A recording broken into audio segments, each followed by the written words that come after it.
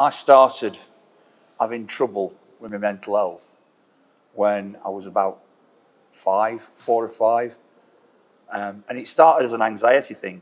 I used to get terrified of thunder and lightning to the point where I was literally out of control. I'd be in a feverish frenzy, crying, screaming, terrified. And they kind of sort of said that I were a bit anxious at the time, and I took some medicine for a while. And I kind of grew out of it.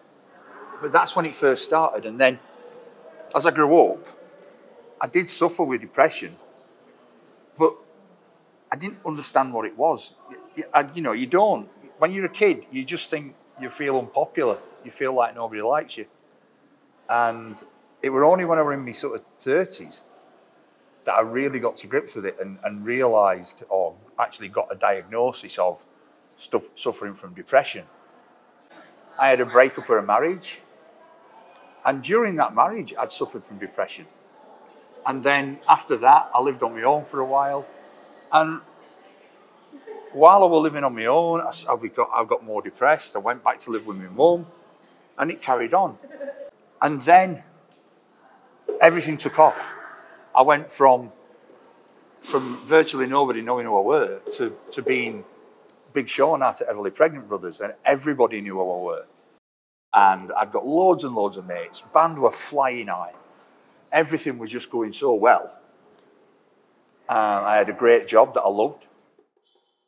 And then one day, I just woke up and I didn't want to be here. I couldn't shake this feeling that everybody would be better off if I were gone. Thought about how I'd do it. Thought about different ways of doing it. And that's when I really started looking deeply into what were causing me issues. I went to counselling in lockdown, and that opened everything up. I started to tackle why I was anxious as a child, started to tackle why I felt like a misfit, started to tackle why I felt like nobody wanted me around. And I changed the narrative through talking to somebody who could talk back and listen to what I was telling them. And the things that cause you depression can be anything. I mean, it can be something as daft as a breakup, but it can be debt. It can be worrying about how you're going to pay bills. It can be worrying about how your mum and dad are getting on.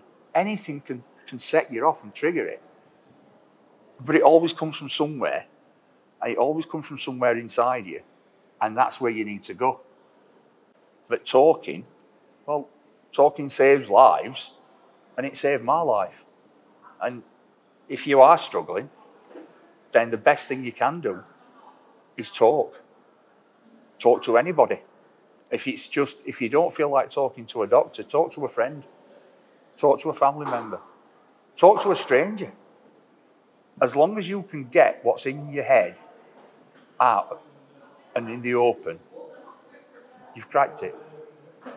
I encourage everybody to talk, because if you do, everything that's wrong in your life can change. You can get through any problem. Just don't bottle things up.